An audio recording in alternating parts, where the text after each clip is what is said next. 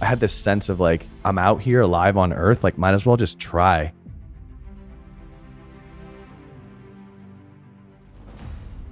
It's just a giant mental game, you know, and it's like just you against yourself.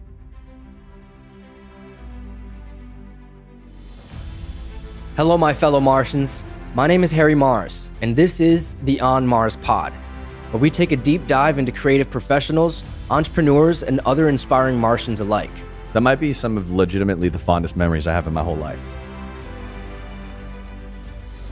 It's awesome, you know, and sometimes you're so close to the project or you're so in your own shit, you're so in it that you can't like take a sec to realize, yo, I have friends, I have a sick life. Just letting yourself be at peace and understanding like how much energy you have, how much you can do, and then feeling good about what you've done.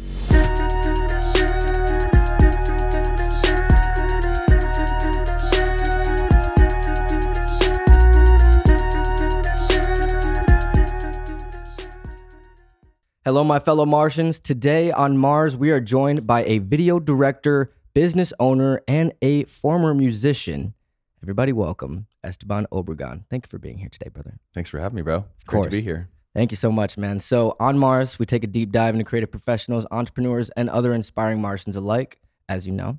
That's why I'm really stoked to have you on, man, because we've known each other for about 5 years now. We talked about it the other day, and we've worked together on projects, and you know, we've talked about our passion projects, and I've seen you grow, you've seen me grow, and it's crazy like how far we've come in these last 5 years. We were saying this off air, and so yeah, I'm just stoked to like put a conversation that we would normally have off air on camera.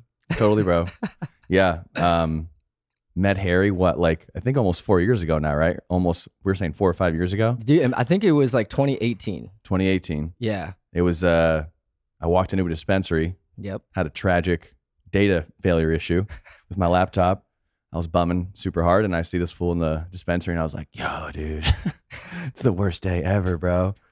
And we chopped it up, and it's like, do we just become best friends? Yeah, exactly. I think that's what you said on the phone. But yeah, man, it's exactly. been a trip. You know, it's like I feel like you have friends that you are always talking about what you're gonna do and the goals of how you want to make things happen. And you're one of those people I've always been able to just like riff with, and you know, we're pushing each other. And it's 4 years later, look where we are. I mean, we have a lot to go, but it's cool to see us here. You know, for sure, man. No, likewise, and I feel like that was always something that I really appreciated about our friendship, that we can have like we can fuck around and, you know, like shoot the shit, but then we could also like have like real conversations and like talk about real life stuff. And it was always enlightening. I feel like every time we hung out, it was never like, it never felt like I don't know, like I have to go hang out. It was like, oh right. Damn, like hell yeah, I get to see Esteban, that type of deal. You know what I'm saying? Totally. Yeah, man. It's a blessing to have friends, especially for people who can relate to what you're going through. You know, I feel like in the creative space, a lot of times it's just so unknown, and there's so much like, there's no clear path in a lot of this stuff, you know, and having someone that's like in it with you and you can reflect ideas off of it makes things, you know, it's sometimes a lonely journey trying to make all this happen. Yeah. But yeah, man. Yeah, for sure, bro. Well, let's kind of get us started, bro, because you grew up in Arizona. Mm-hmm. So that's all you knew growing up. What were your passions, dude? What were you outside? I mean, I know it's hot out here, so was that a thing growing up, like neighborhood kid? Like, dude, neighborhood kid. I was out pretty much all day. I would go see if Brad and Andy, who are my across the street neighbors in Logan, nice. And we were like stealing the fucking the flag from the golf course. We lived like Yes. on a golf course, not on the course, but just in a neighborhood. So we were always messing around with the golfers, getting outside and playing sports and stuff. And then my dad was an amateur photographer his whole life, so he would always give me cameras, and he would be like, hey, try this, check this out. And that's kind of how I got my hands on a camera. Was early on, he was just like, see what you think about this. And yeah, man, grew up in Arizona, and pretty much have been here or was here my whole life. And I graduated U of A when I was 22. Once I graduated, I started touring like crazy. So I was not born playing the drums, but grew up playing the drums, and just wanted to give it a go, man. Was like, I think this could be something. You know, I think like I want to just roll the dice. And from about 22 to 26, was touring quite a bit. And then now started this business about 4 years ago. So Yeah, man. And that's kind of just like an overview right there, just like run down from the beginning. But like, I skipped a lot of parts, but hey, I mean, there's a lot of things like you still like touched on the key points, you know what I'm saying? That Right. kind of make who you are today, I feel like, and kind of your experiences that you've had over the last, 15, 20 years of your life. Totally. But so growing up, you said your dad was a photographer. So he was like a film photographer back in the day, or was he shooting digital at the time? Yeah, so I remember him shooting film. I remember we'd go to Costco and we'd like look for our name in the film photos. So he was like shooting. That's how we shot photos when I was like 8, 9, even younger. Like point and shoot, or like he had like a Nikon with like you just put film in it, and we would go to Costco, get those developed. That was always fun. Go on trips, don't see any of the photos, come back, you're like, dang, that was cool. Yeah, so that's kind of just my intro to like.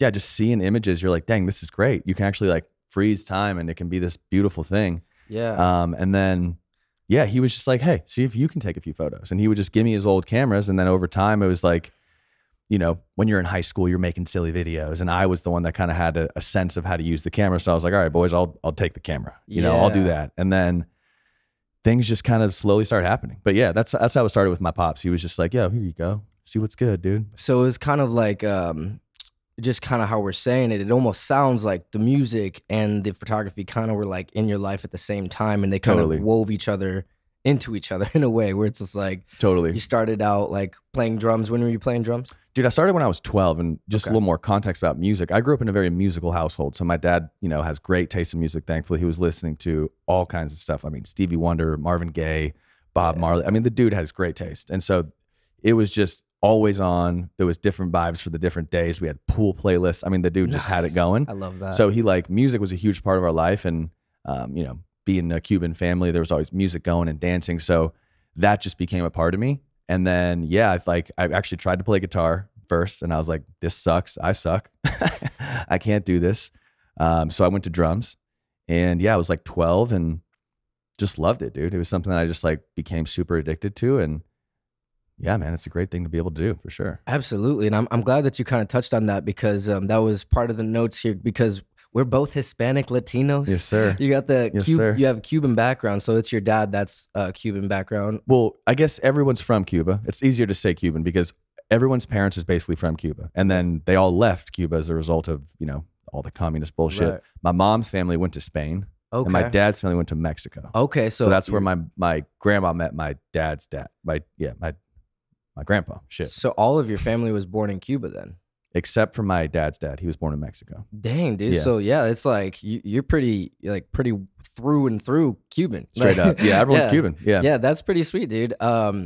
Because I feel like Latino and Hispanic heritage is like always really like family based and always close with each other, and especially in the early days growing up. So that was kind of like something that I kind of wanted to quick touch on before we move on to like music stuff too. Mm-hmm. Like those early days, like do you remember like going to like family parties and seeing like them playing instruments and like that type of vibe? Is that kind of what it was like growing up? Totally, man. Every Sunday for like as long as I can remember, pretty much I'd say up to like high school, we'd go to my grandma's house, varying levels of how the party was going, but there was always music. I mean, every New Year's you go to my house, or every major holiday you go to one of my family's house that were there, there's people dancing, and it was just, that's always the vibe. My uncle has congos and stuff like that.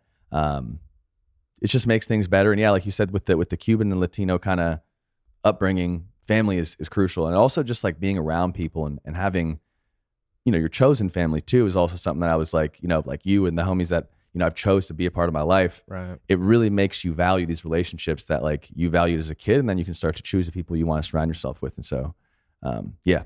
That's pretty cool. I like that you said that too, where it's almost like the values that were instilled in you as a kid from being in a Cuban household, you were able to like translate those same values into when you kind of chose your own family out here as you grew up. And I think that's cool, because there definitely is like family, like the people that are your friends for years and years and years, they become your family. Totally. So it's like having that same value system with those people, the same way that you would treat like your regular family. I think that like that kind of speaks a lot about like your character too, because you would treat your friend the same way you would treat like your brother or your sister kind of deal, which I feel like that always makes for people that like have a lot of friends and people that can like relate to people easily and like make friends easily and you know, always have good energy. I feel like that, like those people that grow up with those family values, they have like those like a kindness instilled in them, manners, Totally. and Just being a person. yeah, you know? yeah, and it's almost like to Yeah. to like someone like us, it almost seems like common knowledge. Right. You know what I'm saying? Totally. But like not everyone grows up like that. And so it's really cool to like almost relate to you in that sense where it's just like I feel like we almost live parallel lives in a way. Totally, man. Like except I'm Puerto Rican and you're Cuban. Totally. So it's just like, but like I relate to a lot of the stuff you're saying. Puerto Rico. Yeah. Puerto Rico. Dude, I mean, it's funny because like, not to sidetrack too hard, but I feel like that's kind of the basis of how we all judge each other and relate to people. Not judge, but I guess relate is a better word, is like based off these values and the character of each other. And like, you know, people that we are the closest to, that we can relate the most to, oftentimes share a lot of the similar values that we have. And yeah, it's just great to see people who are like cool, that people that are polite and love their family. Not that you can't say fucking shit and be like a degenerate at times, but like just you can tell they have like a sense of how to be a person, you know? And I've always got that from you, and you're always someone I've been able to count on. And like, bro, we've done all kinds of shit together. We've worked together. We've gone on trips, and like, yeah, man. I mean, it's a trip. It really is a trip. You know, it's funny. Like I was thinking like, what a blessing. I wanted to tell you the story actually. And again, not to get too sidetracked, but on the topic of friends, and just like where we are now, I remember I was actually snowboarding at Copper in January, and I'm out there like, you know, unloading the car, smoking a joint, putting my boots on, and like just like looking around and just kind of got this feeling of like, dude, this is my life. You know, like I have friends, I can do what I want. Like I'm here and like, and we're here doing it's just, it's awesome. You know, and sometimes you're so close to the project or you're so in your own shit, you're so in it that you can't like take a sec to realize, yo, I have friends, I have a sick life. You know, like I think there's a cheesy quote that says like, remember when you have, or how does it go? Like, remember when you wanted what you have now or some shit like that. And you just forget because you're constantly wanting the next thing. But bro, friends and family and all that stuff is just, yeah, it's a blessing. Absolutely, dude. And it's almost like it reminds you to like practice like grace and like, you know, like what you're thankful for, and like remember that like not everyone is blessed with the same life that you are given and that you have kind of made for yourself in a way. Because it's like, it also is obviously like you made decisions to put yourself where you're at, so it's like you have to also like remember to like give yourself flowers in that way, where it's just like not only like remember that like you're in a crazy position and like this is like wild, you're living an awesome life and not everyone can live this life, but like to zoom out and like really remember like how far you've come, and to like see the journey and like 100% remember where you were at 5 years ago when you were just like struggling, you know what I'm saying, and maybe mentally in the wrong place, and now you're just like loving life at the top of a mountain, smoking a joint, having a good time, hanging out with friends, you know, like living somewhere else. Like, and that's just like, that's so exciting. And it's like, those are like the memories that like they're like adult core memories. Cause you make a lot of core memories as a kid.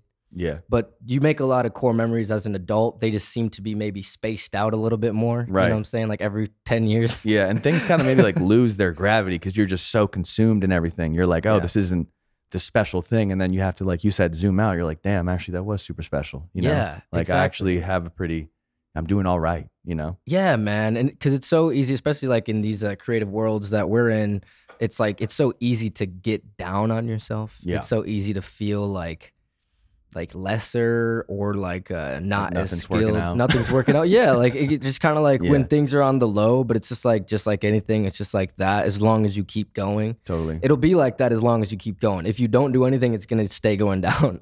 But it's like it'll never have the opportunity to come back up. But it's just like kind of being able to like remember all those times when it's just like you were in it, you know what I'm saying, thinking this is going to be so bad, and then it's just like pulling yourself out of it, and it's like doing that time and time again. It almost like calluses you, and where like you just kind of go through the motions and then just like maybe even lose the passion sometimes. Right. So it's like to be able to have those moments where you zoom out and just like think about all that and like kind of pat yourself on the back, you know, Totally, like bro. be like, man, you're really So out here necessary. doing it, man. Yeah. It's just like, Dude, and so you got necessary. people around you that love you. It's just like remembering all that stuff. It's just like practicing grace. It's a beautiful thing. It's like, it reminds you to be just like, yeah, like thankful for what you got. That's all it is, dude. man. 100%. So yeah, to kind of tie back, we were talking about like early life and music in the Cuban household. But so now we can kind of start dialing in on music, because that was like huge part of your life, dude. Yeah, I mean, huge just part like of my life. even like as a kid, but then later on, like, you know, you went on to tour, but like you were in that band for like 8 years. Yeah. Like you started something like Seduction. When did you start that band? Well, I didn't start the band. I was with a group of friends, but it was started in, man, we were 18, I think. Or no, but you were in your first creation totally. of it. I mean, yeah, I don't okay, want to say like, it was my idea. Yeah, you know? no. This was a band. It was like a 3-piece, right? Yeah, it started off actually. So we were sophomores in high school. Okay. Funny enough. And yeah, we had one of our English teachers was like, hey, I know you guys play music. You guys should get the band back together, so to speak, and play this thing. It was called Friday Night Lights. It was just like a thing they did after football games. And so we were 4 acoustic guitars and 1 djembe. Nice. I played drums before, but I was like, I'm gonna make my reprise as a guitarist. I'm coming back. Fuck the drums, dude. I'm a fucking born and bred guitarist. Anyway, so that was like the first time we all like got together and put the name on it, you know, whatever. So you called it something like Seduction, even then. I remember specifically, we were sitting at the bleachers in soccer, and it was like me, Joe Holloway, Connor, someone else, and we were like, something like, and someone kept riddling off words. To who said Seduction still is unbeknownst to this day. Everyone claims it was them. Yeah, of course. It was me, but it's an urban legend. I actually don't think it was me, but someone was like, something like Seduction. And then since that moment, it was like, oh shit, that's a great name. And so, you know, high school, we went through it, just playing like random little high school shows, and then went into college. And that's kind of where we started to take it more seriously. Yeah. We got a practice space in Tucson. It was me, Connor Shea, Tyler Cunningham, Nick Gello, and had a fucking awesome time playing shows in college. Got to open for tons of bands like in the scene, reggae scene, like, you know, Iration, all the reggae bands, and kind of came to this point where we were like, hey, you know, do we want to do this? Is this something that we want to try and actually like go after college? And yeah, man, I was just like, why not? You know, like let's roll the dice. Like I just wanted, I had this sense of like, I'm out here alive on earth, like might as well just try and just see what we can do, you know? And so after college, we toured for 4 years pretty much until I was about 26 and a half. We were touring for about 6 months out of the year, 6 months off. I was managing the band, doing all the booking, and then also doing all the content. And that's kind of how I got a lot of my chops in the video space, was just making a fuck ton of content like for 4 years on the road. And it was incredible, man. I was on the road with, you know, at the time, Nick took a job with Apple actually as a software engineer because he's a straight up genius. And Connor, Tyler, and I just sent it, man, and just gave it our absolute all. And it was, yeah, dude, it was incredible. You know, it was awesome. Yeah, man. I mean, I kind of want to like talk about the tour experience a little bit too, because like doing it for that long, for that many months out of the year, that's like, you can, you know, talk about it and kind of be nonchalant about it, but that's like, that's a tough thing to do. And it's like, especially when you're not like, I mean, I hate to say it, but like making a lot of money off of it. We were playing, let's get it straight here for people listening, bar venue scenes, like playing at like Brew. I mean, we weren't like touring. Eventually we got connections and we started to open for shows and got more like, you know, connections, but we weren't on like proper tours. So yeah, dude, it was a fucking grind. Yeah, but like you're doing these shows with like almost like no like guarantee that you're gonna get like thousands and thousands of dollars. You're doing this because you love it, and like for the chance of maybe, you know, something popping off, and that's like doing it for the love. And like you guys were like really in it, and it's like you pushed through, like did it for that many years. Like some people, they'll go on one tour, if it doesn't go right, never go on tour again, stop making music altogether. Right. Or like do shows like 1 year, and then if it like nothing pops off, then they're like, that was a lot of work. Right. So it's like you guys really saw it through. Like, yeah, man. I mean, it was there was this period where it felt like you're just fucking living the dream, you know, because you're just like 23, you're touring, you're out there partying, having a great time. We were making money, like not like us. The band was paying for the tours, and we could pay for the albums after the tours, because we were making anywhere from $300 for 3 hours. $3. We're making $3. $300 for 3 hours to sometimes making $750, $1,000 for like certain, you know, summer concert series, whatever it was. So we were able to sustain the tours. But yeah, man, I mean, really what touring did for us was it made us like just fucking born and bred musicians. We just got out there and played 5 nights a week, 3 hours a night, bro. Just got this crazy synergy with all of us, you know, and it was, yeah, it feels like you're living the dream. And then, you know, it just kind of starts to get to this place where, you know, touring is hard. You're not like, you really don't like see these cities, you know, it's not this thing where it's like, oh, you're like on tour. It's like, you're out there grinding, you're driving 80% of the time. But what it really did was it showed me a lot of like, how to run a business on the back end of things, which we can get into later. But I think the most important thing that like it's taken me the longest time to realize, because I was so jaded, to be honest with you, about like, you know, you're told if you just believe in things and you try as hard as you can and you fucking just give it your all, which I was just, you saw me, bro. I was in it, and it doesn't work out, you know, like it came to a head where we were like, hey, what's going to happen here? There was a few different factors at play, but just coming to terms with like something that just doesn't work out, that you like wanted to fucking just, that's all I wanted, was like the most important lesson I could have ever learned. And it just like, I think added a lot to my character as who I am, and just gave me like, I just more perspective, you know. It just took me so long to like actually see the lesson in that, because I was like, man, fuck, you know. Yeah. But yeah, man, all in all, it was just a beautiful, beautiful experience, with a lot of hard times and a lot of beautiful times, but 100% has like added to who I am as Esteban today that you see, you know. Yeah. And I still have a lot to go, obviously, but like that's a huge part of who I am, you know, for sure. 100%, dude. And during that process, you honed in on a bunch of different skills, and you obviously became a better musician.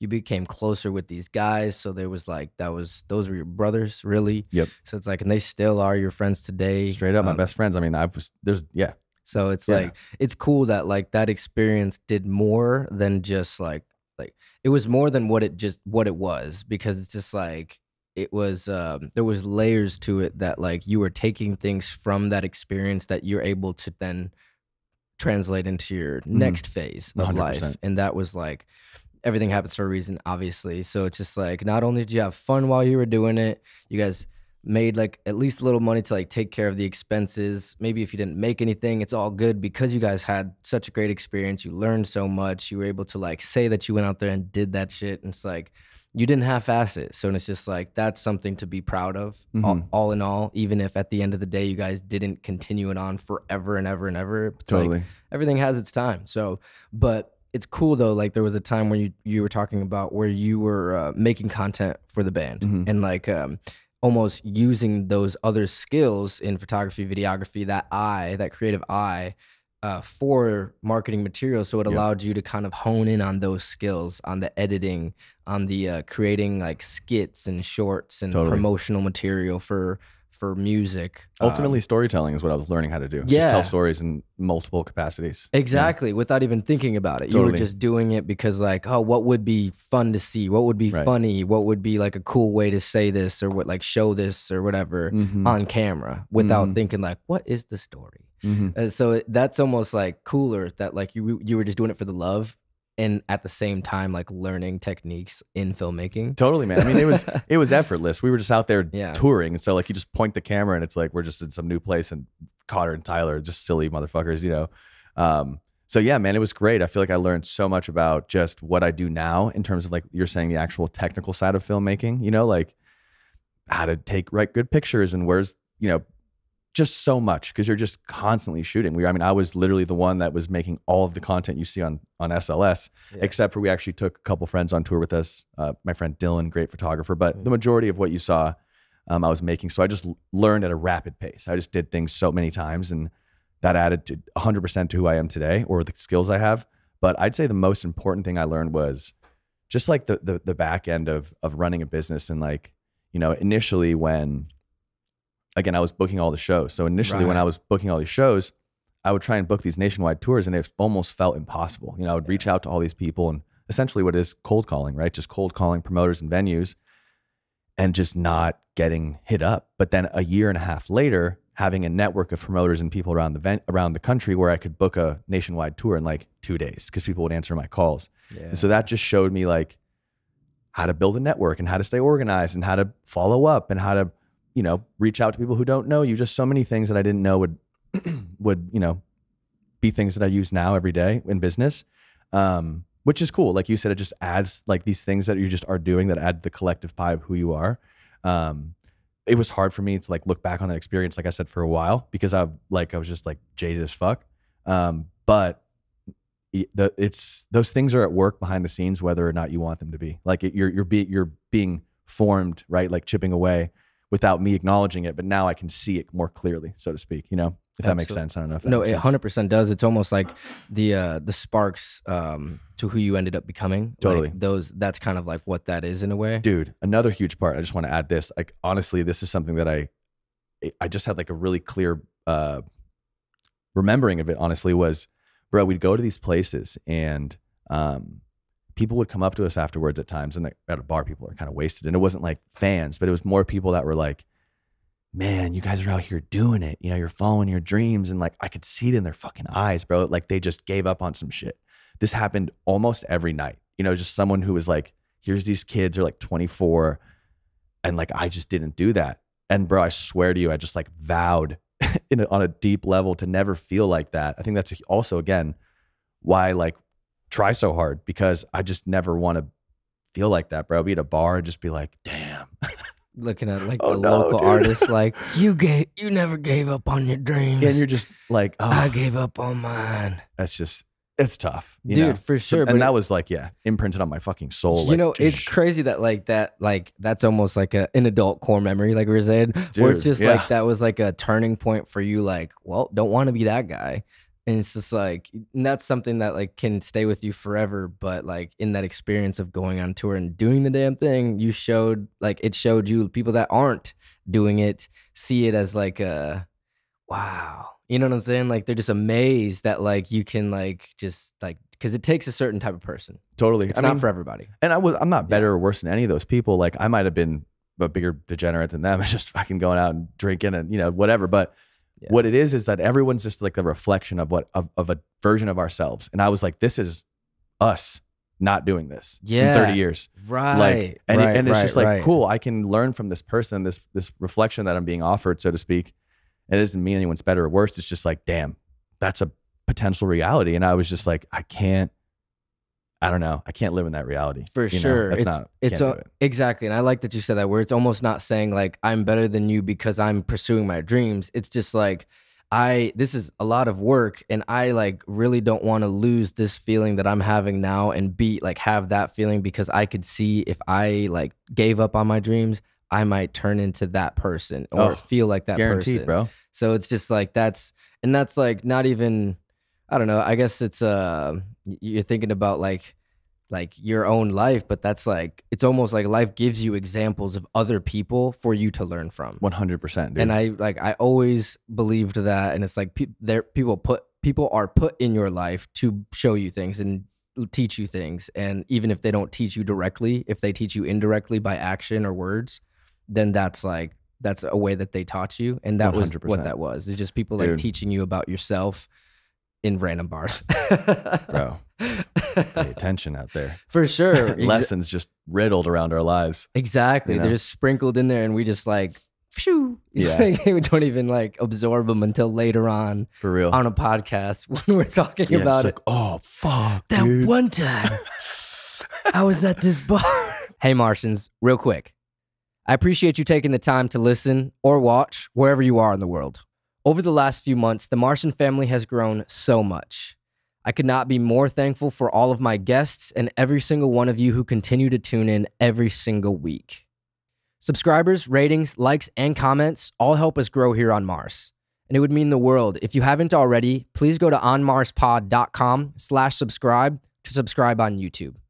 Like and leave a comment, rate us on Spotify. All this good stuff helps keep the engine running to inspire Martians all over the world. P.S. Follow us on Instagram @OnMarsPod. Okay, let's get back to it.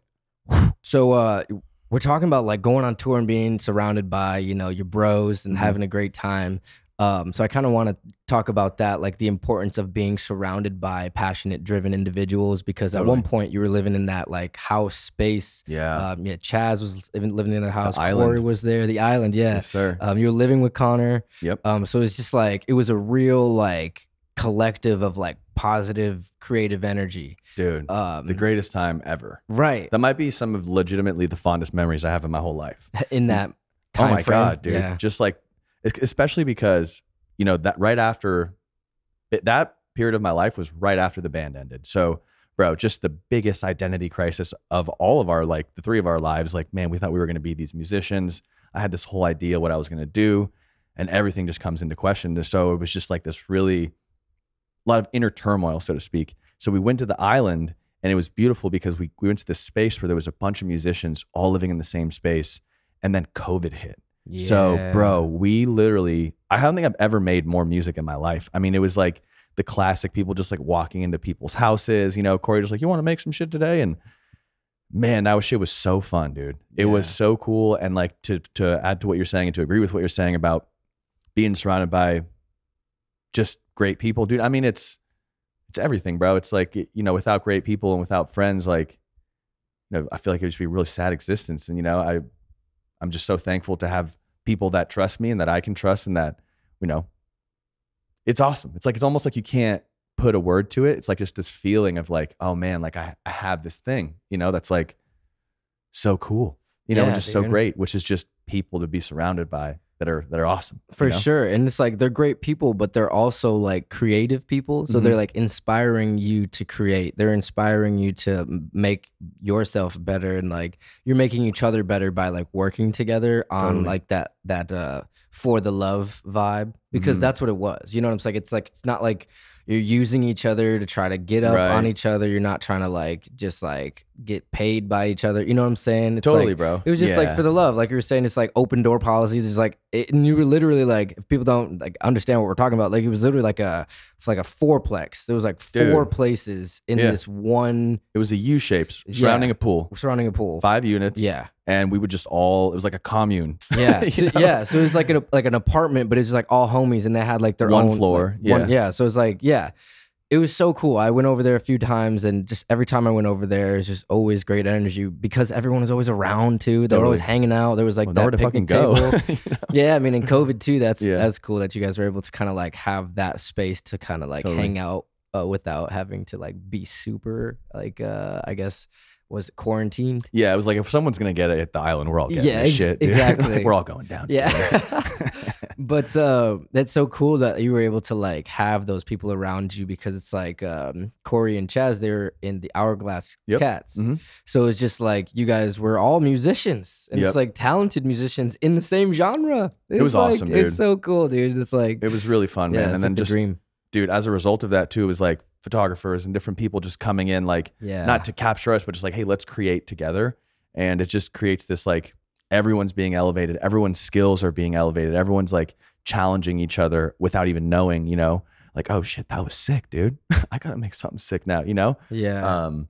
Yeah, really cool, really fond memories of that time in my life, man. Someone just sent me a picture of like all of us hanging out at the house, and I was like, oh my God, dude, send me back, bro. Nostalgic, bro. Yeah, man, it's like, it feels like it was so long ago that like I was going over to that crib. I know, dude, it's crazy, but it wasn't that long ago, which is I mean, nuts. maybe 3 years ago. Yeah, 2.5, 3 years ago. Exactly, like 2020, 26. 2021. Yeah. So yeah, it was like 2-3 years ago, but it just feels like so much longer. I know. And it also feels like you were living there longer than I lived you there for were. 2 years. Yeah, 2 years, but I feel like that's not that long. You know, no, like, but COVID just slowed time down. Yeah, bro. I think that's like what a it fucking was. Time warp. And yeah, for sure. It felt like fucking 5 years for sure. Yeah. Like, but yeah, dude, I love that. It's like those type of relationships keep you going. You know what I'm saying? Because if you were surrounded by people that were just like mundane Netflix watchers that just went to their 9-to-5 job and then came home, watched Netflix, and fell asleep with their dogs, like, cool. Everyone, like, not to hate on anyone that does that, but it's just like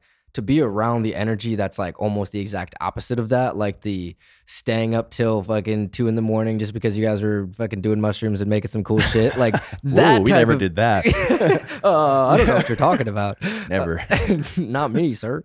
But it's just like that type of vibe. Like that's like the creative energy that creates like legends. You know what I'm saying? Dude. And it's, I don't know, like long term, like I feel like that's who ends up like doing this shit forever. You know what I mean? Like Right. people that like surround themselves with those people and like intentionally, because you guys Totally. did that with intention. You moved into each other like knowing you guys are all musicians and creatives. And to add to what you're saying too, I think like a really important part of that is just doing shit for fun. Like you were Yeah. saying, it was like for the love. It wasn't like, hey, we're making these tracks and this is like how much you own of this track and whatever. It was just like, you just got to remember that, because turning our passions into our jobs, obviously at times shit just becomes a job. And so that was a great reminder of just like, this is just fun, dude. This is just purely, we're just being kids, straight up. So yeah, man. Yeah, so that was, you were saying like the end of something like Seduction, but the beginning of your solo music. You were making Tay Vaughn music, which was dope. And you still have monthly listeners on that shit, dude.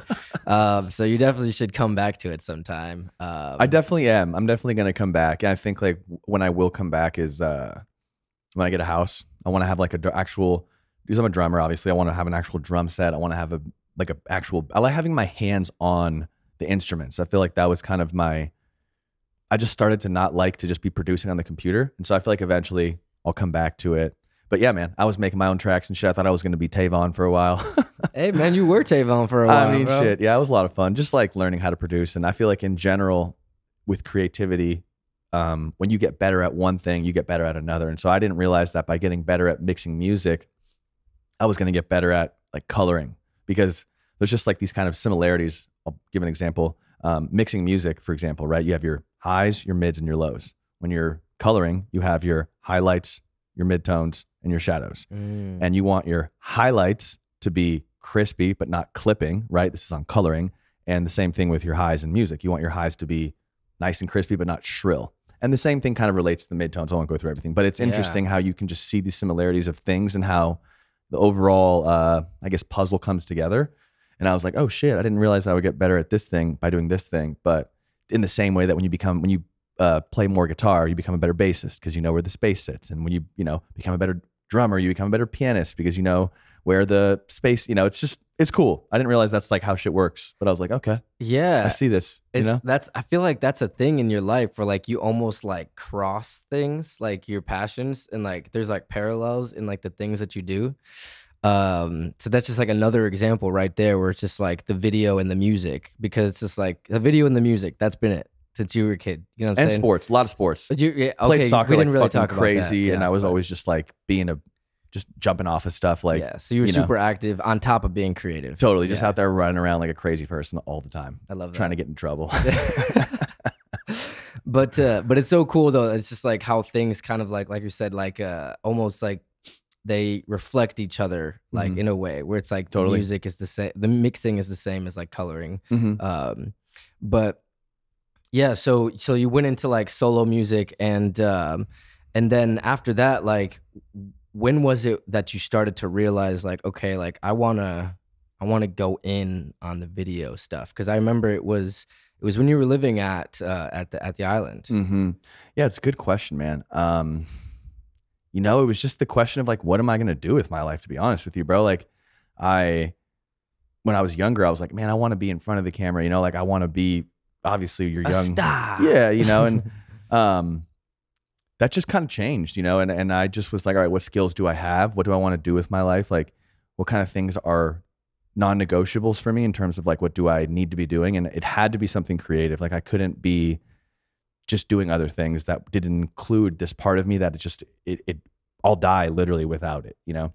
or if I'm not feeding it. And so, like I said, I had been creating content since I was a kid, just like for fun and just taking pictures, and then into high school and then into college and then after college. And so I had these skills, and as like being someone with a camera, eventually someone's like, hey, can you take some pictures for me for like $50? So I was always kind of doing these like odd side jobs, like randomly or whatever. Someone was like, hey, you can do this thing. And then I was like, dude, this is actually kind of cool. And then like, I actually really enjoy this. And I started to get better and better and better at it. And then I was just like, I had to commit to something. So I just went in on it. And I, when I was about 27 or so, started just freelancing super hard, and just trying to get on all kinds of different sets and just like learn about being a DP, cinematographer, and also a lot of editing as well. A lot of people gave me some great opportunities. Shout out Robbie, Echo Coffee. He was one of my first retainer clients that kind of helped me get started.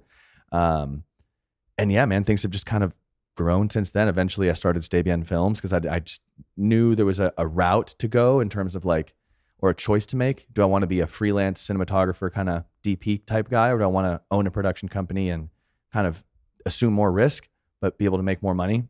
And I was like, cool, I think I have the personality for this. And I always wanted to own businesses. And yeah, that's kind of that's the short version of that.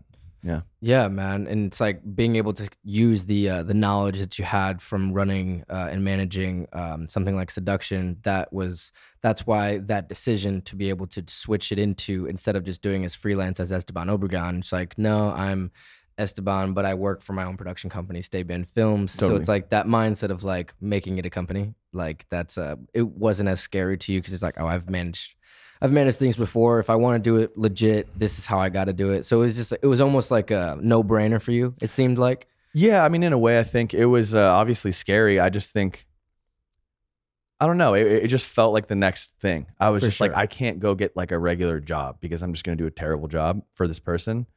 So I need to go do my own thing. And I know that like I can work hard when I care, you know, and I don't think starting a business was as scary as so much like, you know, just owning the business after you start it, where it's like, oh God, now I got to go out and make the money. And then I got to fulfill the orders and all that stuff. Yeah, it's funny. It's like the idea of starting it is like always like flashing lights, and then it's just like so exciting. And then like when you get into the nitty gritty, when it's actually running and operating, then it's just like you're feeling the pressure and you're getting in those hot water situations like, ah, fuck, why am I doing this? Yeah. Whoa. It's just like big mistake. Because I love it. It's like it always comes back to because you love it, man. It's like because you love what you do and you don't want to like quit this life to go settle for a life that you know that you would hate. And that's really what it boils down to. It's just like anybody that like works for themselves, like they are doing that so that way they don't have to work for anybody else. Totally. And I'm also just trying to roll the fucking dice, dude. Like we're out here on Earth, we get one shot and we're all going to die for sure. There's no escaping that. And so it's like, I'm out here trying to play the game, dude. Like, let's see what's good. Let's try and make a bunch of money. I'm not like trying to be a freaking billionaire or whatever, but like, I'm going to try real hard. You know, I'm going to try real hard to see how far I can go, but also like not hate my life and work like a maniac, you know? But yeah, dude. And well, I feel like it takes like certain types of people, you know what I'm saying? Yeah. It's like people like us that like have that passion and that desire to be a better version of themselves, be in a better position. Like it's hard work, and like you have to make decisions to like start your own company, put in the time, put yourself out there, book clients, and like make that shit happen. And like a lot of people that hear that, all that goes into it, they're like, you know what? I'm just gonna work. I'm just gonna get this job. They offered me $60K a year. I'm just gonna take that. My wife's got a baby on the way. Yeah, you know what bro. I'm saying? Like, and it's just like, by all means, it's like your life is your life, and it's like that's cool. Like, I mean, that's like a good life, whatever. If like that's what you want, right? But it's just like for you, that's not what you want right now. You know, it's like you don't want to settle for a 9-to-5 for $60K a year for the rest of your life and then settle down with the wife and kids right now. You know what I'm saying? It's just like off of $60K, like that type of deal. Like you want to be able to build yourself up so that way when you're ready to start your own family, you can set up generational wealth. Totally. And I think that's like something, especially like kind of tying back to like Hispanic households, like a lot of us did not come from that type of generational wealth. No, certainly not. Because it's like, you know, I hate to say it, a lot of the families that started in America, they have that generational wealth because of investments that were done in the past, because money passed down for generation to generation. So it's just like, but when you come from these poorer countries, like your family just doesn't have that money. And like a lot of people don't even go to college, you know, and it's like so we're like anomalies in our heritage. It felt like growing up, I feel like having dreams of like being 18 and having dreams of like being a professional creative, that was like so far out of like the realm of like possibility when it comes to like what my parents thought could be probably possible. You know what I'm saying? Totally. My parents told me I couldn't do it. That's wild. Yeah, that was another big part of who I was too. I mean, one second. Yeah, I love my parents to death. You know, like I'm not knocking them, but they like you said, you know, came from other countries and they had to like build their lives off of nothing. And so they are both engineers and they've built, you know, we're not wealthy, but we're definitely not like, where's our next meal coming from? And so I was just like, when I was in college, I was like, dang, like, I think I want to do this thing. You know, I was like, you know, think I might want to try and start like a record label and be a musician and make films on the road and stuff. And they were just like, man, that doesn't really happen for people. Like you got to get really lucky, you know, and all this stuff. And that like made me want to do it even more. And that was a huge thing for me, was I had to like, not like defy my parents, but kind of go against what they were telling me to do at a very young age. You know, they were supportive. They said, all right, you can live at the house. We're not going to give you shit. There's a bed, but like figure it out, dude. And yeah, it was that was a big thing of like, all right, I have to motivate myself. I have to be my own cheerleader. Again, they weren't like putting me down, but yeah, that was a real trip for sure. And it's also been really cool to see them, to have them see me start this business and then feel that support from them. At the end of the day, what it comes down to is they wanted the best life for their son. They knew that this was, you know, a difficult endeavor, and they were right. Like, not that people shouldn't try to do music, that everyone should fucking try anything they want. But I understand where they were coming from. You know, maybe if I had kids, I would frame it in a different way. But ultimately, that having to like kind of F you to my parents type thing, you know, just like, yo, I'm going to do this, I think was, again, a big part of like, all right, I don't really need much external motivation for these things. Like it's present, you know, in here.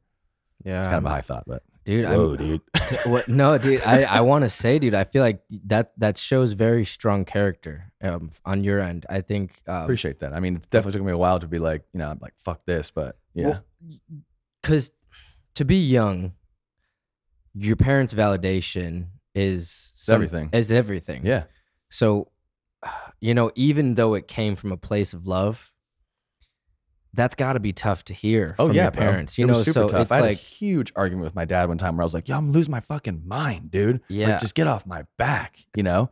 But it was just like this. It was this like reaffirmation of like, yo, on this road of like trying to go against the grain. Not that again I'm special or anything, but it's like I'm not gonna really have any cheerleaders. You know, like if I'm telling people like, yo, I'm trying to start these businesses and make $100,000 a month, someone's gonna be like, you're out of your fucking mind, dude. And I don't want to hear that from people, and I don't need to hear that from people because I know it's possible. You know. And that's just kind of what that showed me. And like, you know, I don't want to like, again, shit on my parents, but yeah, it was tough for sure. But dude, who knew it would get me here to be like this kind of just like relentless person, you know, that's like, yo, I'm going. You're either coming or you're not, but I'm fucking going. For sure, man. Well, the fact that you took that almost negative energy and flipped it into a positive, I think that's the part that kind of like shows your character, where it's just like, not being discouraged when other people don't see the vision, because like I said earlier, like the parents' validation is so important. Like when you don't get that validation, it's so easy to just give up, and it's so easy to just also agree with them and just be like, you know what, you're right. Like maybe I should just try to like settle down and do this or whatever, because of their fears and because of how they grew up. And it's like you really have to like be sure about yourself, and you have to be very confident and like have that like that inner drive to make this shit work. Well, I didn't have it initially, but like that, right? but that was something that like it could have gone one of two ways. Totally, it could have either turned you completely off, and you could have been like, well, now I got to go work at McDonald's. Right. But what it did for you, that's what put the battery in your back for you to be like, oh, you said I can't? Oh, you think I can't? Right. Watch me. Right. And I didn't know what I was going to do. I just knew I couldn't do this other stuff. You know, I was like, because I had jobs cold calling for my uncle. I mean, I had all kinds of jobs where I was working at call centers, washing, like I've worked regular jobs, you know, and I just knew like in my soul, I was like, I can't do these things, but I care a lot about these things. I just like, you know, it was just like I had no clear path. I didn't have like that feeling of like, oh, I'm so sure of myself, this is going to work out. I was just like, not that, definitely this, but not in like a ignorant way. It was like, I know it's going to be, I have to work hard. I'm not just like, I'm just going to decide to do this thing. I'm just going to be there.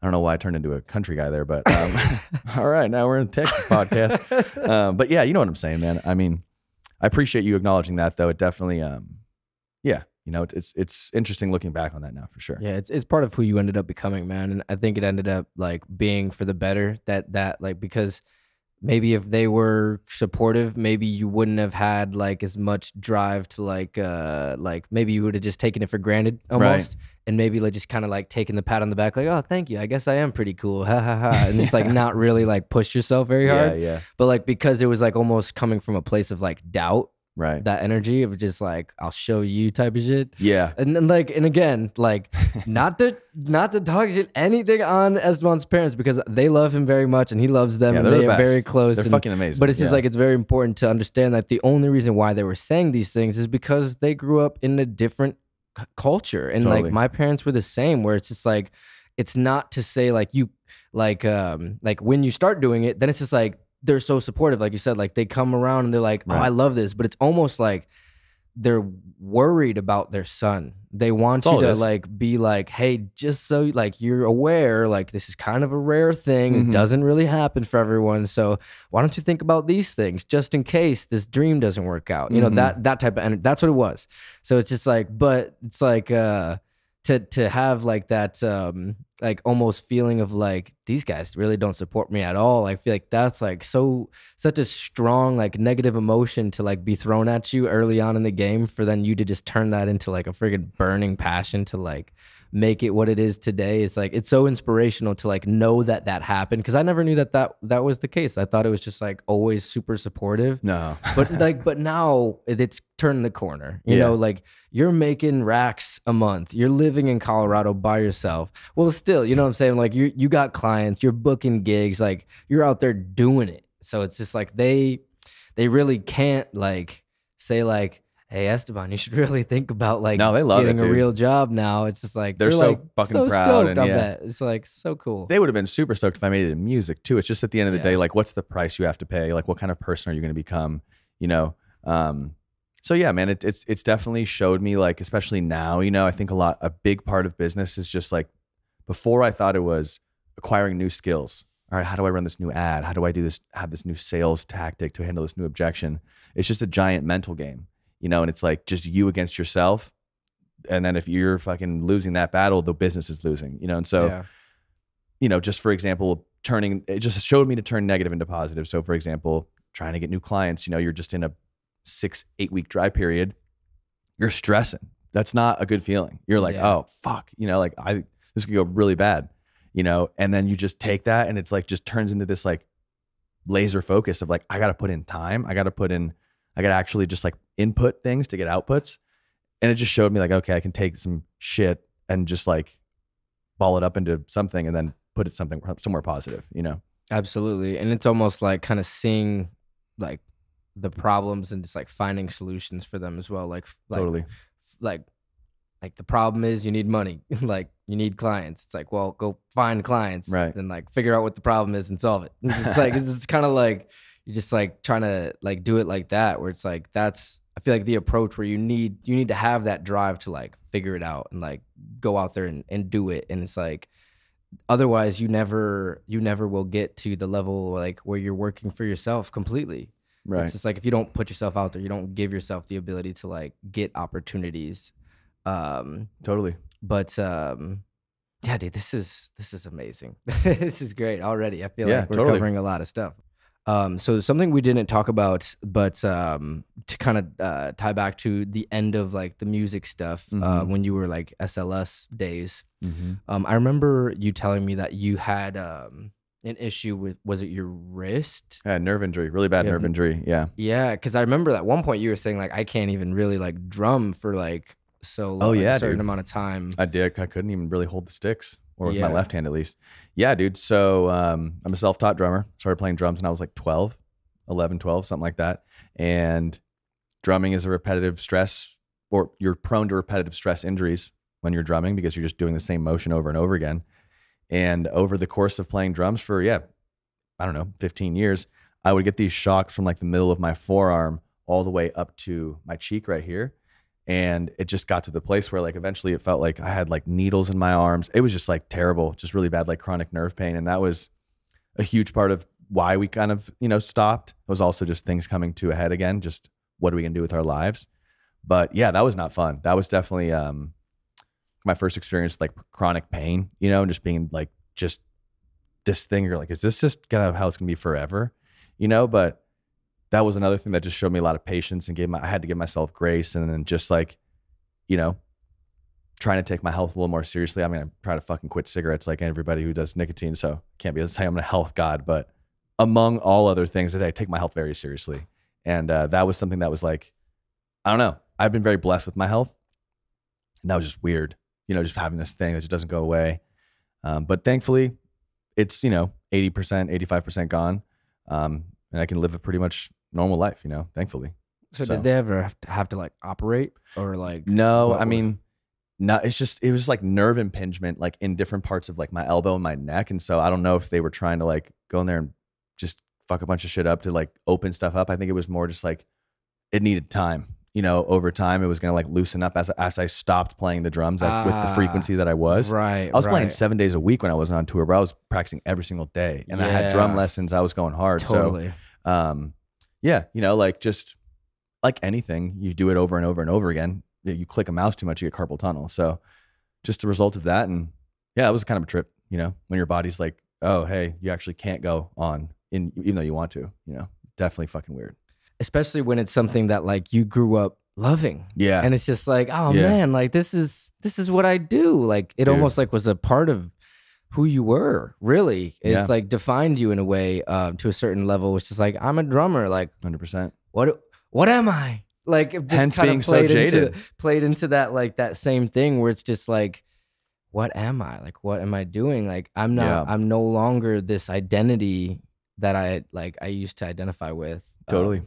That's crazy. Yeah, it was a real trip, man. But you know, it was a great lesson though. You know, just like learning how to not hold on to something too tightly. Yeah. You know, like identifying myself as a creative unless it's like a specific thing, like a drummer. I'm just a creative person. And I don't really know if I identify myself as that, but I just like being creative. I also love business, and I love like sales, and I love all that stuff. So I've always had different sides of me.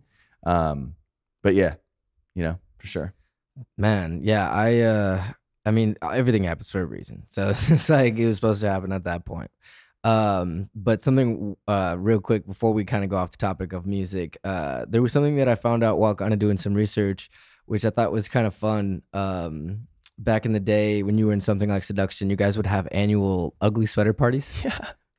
That shit was cracking, dude. Dude, talk about him, because that I mean, you guys were like shit. performing and like booking bands and shit at the end. I mean, yeah, bro, it was awesome, dude. We like damn near sold out Shady Park, I think like 2 or 3 years in a row, and it was our end of the year show we'd have in Phoenix. It was our big local show, and yeah, it was awesome. Our last show we did at Crescent, and I think we almost sold that out too. And we would just get all of our friends on the bill, and it was typically after like a long tour, so we would just be like super honed in and sharp, and everything was hitting, you know. And all of our friends and family would be there, and you'd be only time you're nervous was then, you know, like you go out and play all these shows, and you're just like whatever, and then you go and your mom's there, and you're like yeah, you know? right. But yeah, it was so much fun, dude. It was really cool to like just feel the local vibes and get all the homies in one place. It worked out really well too, because it was over Christmas every year. Yeah. And so everybody would be back like from wherever they were visiting their family. So it was like, it became like a reunion of sorts. It was great. Super fun. Dude, it looked cool, because I mean, like by the time it was like over, you guys were on like the 4th annual. Yeah. Something like that. I think it was like November of 2020, you guys did the last or something like that. Something like that. I think. Like, yeah. It was in 2020. That's when you guys had the last one, the 4th annual. Yeah. And it almost sounds like that was almost like one of the last like nails in the coffin. Was that the case? Because it sounded like it kind of nail in the coffin. And what do you mean? Like because like something like Seduction stopped. Oh yeah, making music. It was just everything in that point came to a head. It was like, all right, my body was kind of giving up. Right. You know, we were all just kind of starting to get fed up with just this lack of like what we were getting back from the band, you know, whether it was like success, however we were deeming success at the time. Mm-hmm. And it was like, what are we going to do? You know, like I don't know. And we were all just like, this doesn't seem like it's going to be something that's going to work out, you know, and what kind of people are we going to become if we just keep doing this thing? Like, are we going to become the best versions of ourselves? So it wasn't like, you know, that show ended or anything in particular ended. It was just like the culmination of being in a band. And I feel like the main issue that bands face is they just like staying together. It's just tough to stay together and just keep it going, bro. It's not easy. So Yeah. all positive things, bro. Like I mean, those guys Absolutely. again are like all my best friends, and I have nothing negative to say about that. But again, yeah, I was definitely jaded for a while and I had this huge identity crisis, but I think this is who I was meant to become for sure. For 100%. sure. Yeah. And I guess using the term like nail in the coffin might not be the right one. Maybe like the bow on the present. You know what I'm saying? Yeah. Where it's just like it put the bow on it. You know? Yeah, like, where, okay, I like, see what you're saying Where now. I'm saying like that was Yeah. the last Tied it up like neatly. hurrah. Yeah. Where it's just Yeah. like that last, because it sounded like, you know, it ended around COVID. And then it's just Yeah. like that last few months of COVID, you guys did that show. So that last show was probably really special because Yeah. it was just like you knew it was ending. You know Totally. what I'm saying? Yeah, man. It was definitely really special for sure. I think actually the last show we did was called the Sonic Oasis show. Okay. Or Sonic Oasis something. And it was at Crescent in July. And yeah, dude, good times. I definitely miss being on stage for sure.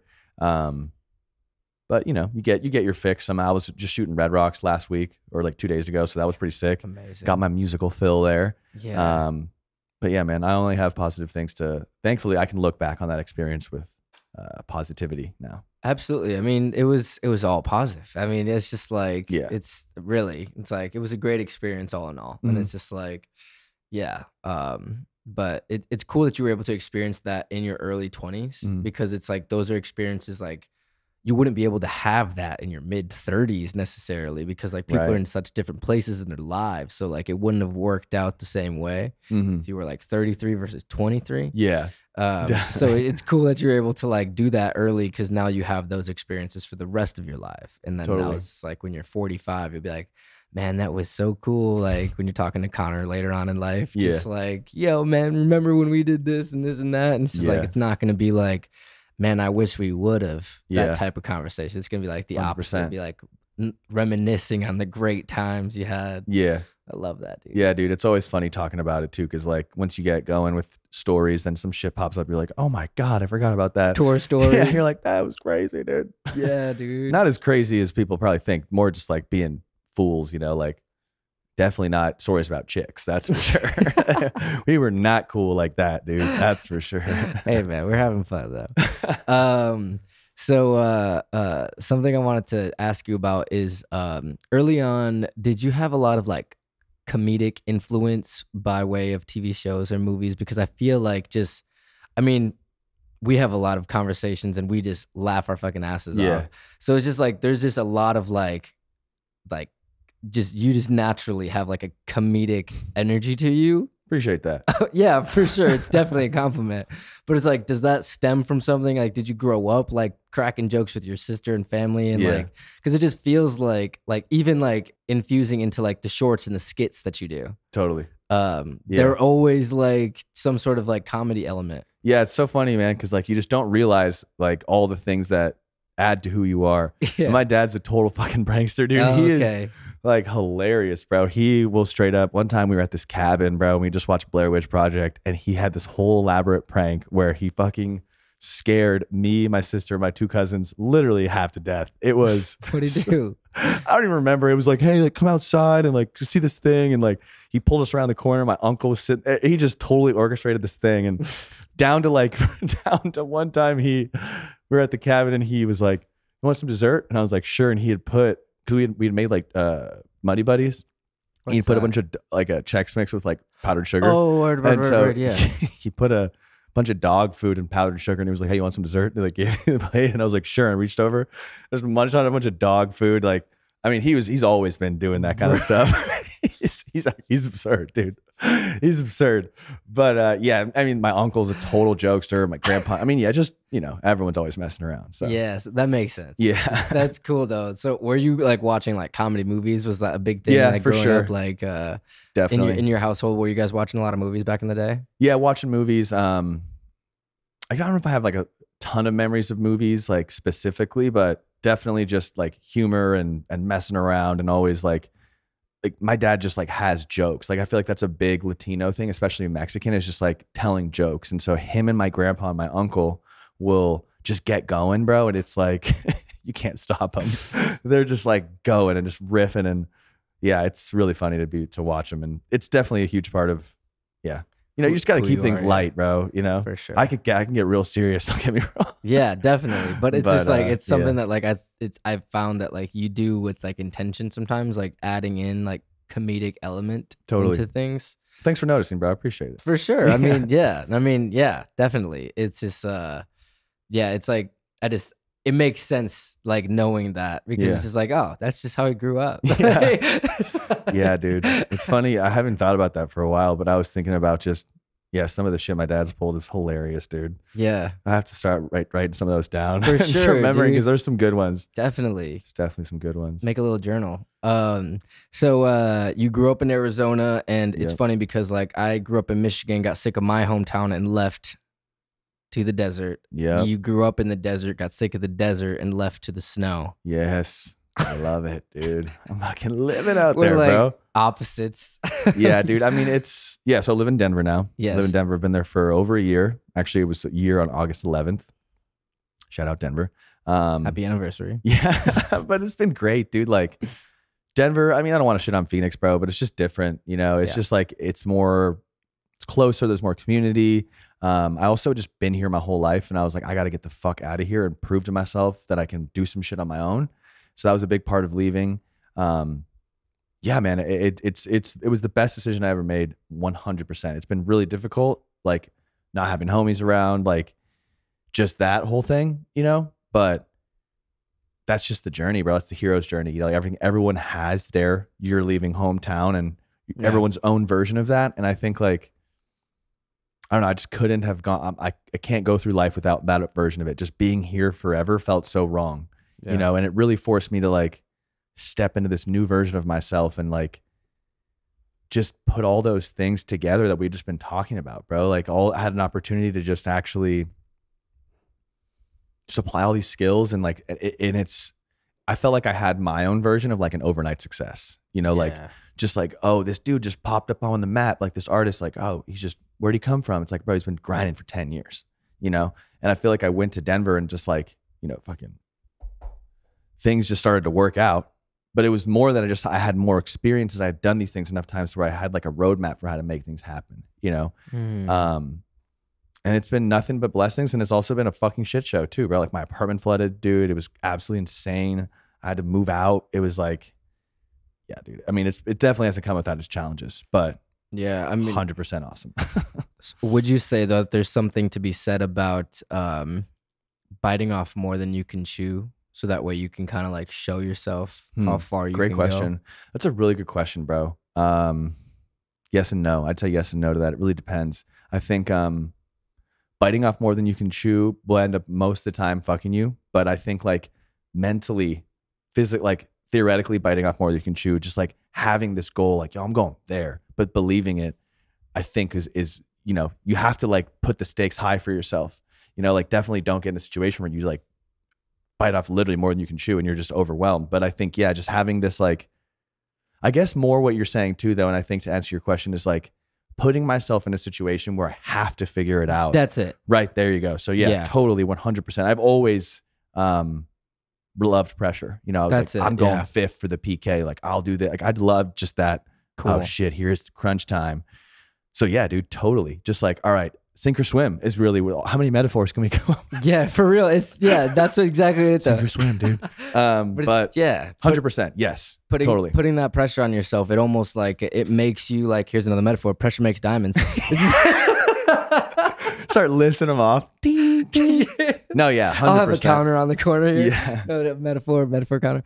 But it's just like, I feel like that's like something that I see with a lot of people that I've brought on. There's been situations where they almost are put in circumstances where it could have gone one way or the other, but like they were prepared for it. You know what I'm saying? So it's almost like biting off more than you can chew when you're ready for it. Yes. Okay. So I see what you're saying. Yeah. So it's just 100%. Like putting yourself, like for you, like biting off more than you could chew diving into the scene of Denver, Yeah. barely knowing No anybody, clients, nothing. I no see what you're clients, saying. where it's just like where you were almost, like you said, like thrown into the fire where you have to figure it out. Yeah, okay, Otherwise, totally. like you have to come back home.